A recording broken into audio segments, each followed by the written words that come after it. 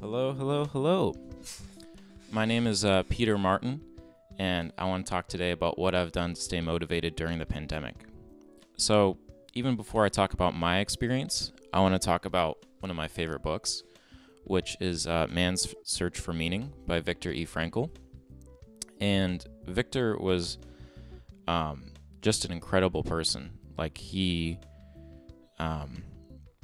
conceived this book while he was in a concentration camp, and he was a psychologist, and what he wanted to do was kind of talk about the human condition while being in a concentration camp and how that might differ from our expectation. And there are many great things about this book. I highly recommend it if you've never read it. But there's this one section that I feel like really applies to a lot of what we were feeling during the pandemic. So he talks about the concept of a provisional existence. So what that means is that it's no longer about any future goals, but just about you're statically always stuck. He says he ceased living for the future, in contrast to a man in normal life. Therefore, the whole structure of his inner life changed. Signs of decay set in, which we know from other areas of life. The unemployed worker, for example, is in a similar position. His existence has become provisional. In a certain sense, he cannot live for the future or aim at a goal. Research work done on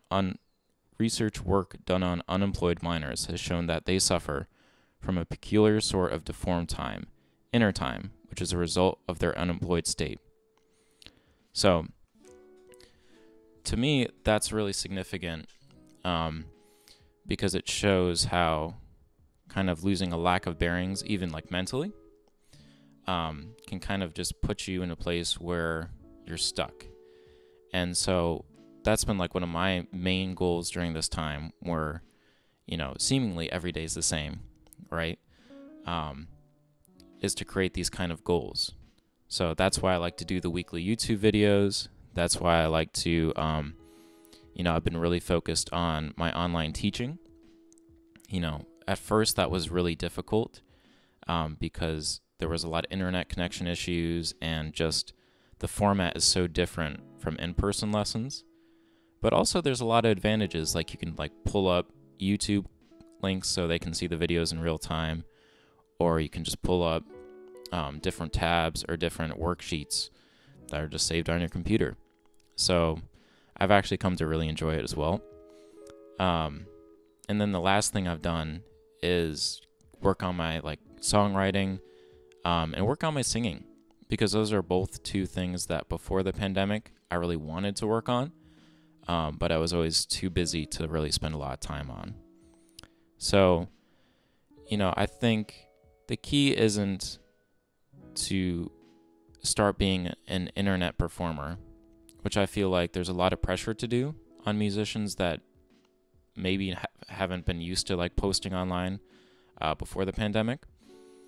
You should really only do that if you like doing that, because after the pandemic there's going to be so many other opportunities. Everyone doesn't need to be a Twitch streamer. And so I think it's really important to kind of embrace who you are, and if you enjoy doing it, then do it. But if you don't, then don't make yourself suffer. But yeah, I would be really curious to know what you're all doing to stay motivated during this time. I hope that it hasn't been too hard for all of you. I know for myself that even though it's been difficult at times, that overall I've been very lucky to have my girlfriend to always be there. I've always been really lucky to have a lot of good friends, family. Just everything's going well in that respect. And so I hope you're all doing well. Thanks for listening to me ramble about what I've done. And I look forward to seeing you next week. Take care.